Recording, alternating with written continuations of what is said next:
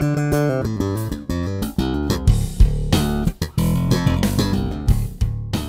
what's up guys? It's Mark with thebasswizard.com, and in this video we're going to be reviewing and demoing the DR Pure Blue strings. This is a brand new string from DR. I just got them at NAMM 2015, and I'm really excited to try these because these are quantum nickel strings, which are supposed to have the sound of steel and the feel of nickel strings. And I'm a big fan of the sound of steel strings. I love the brightness of steel strings, and I've actually been using the DR high beams for many years.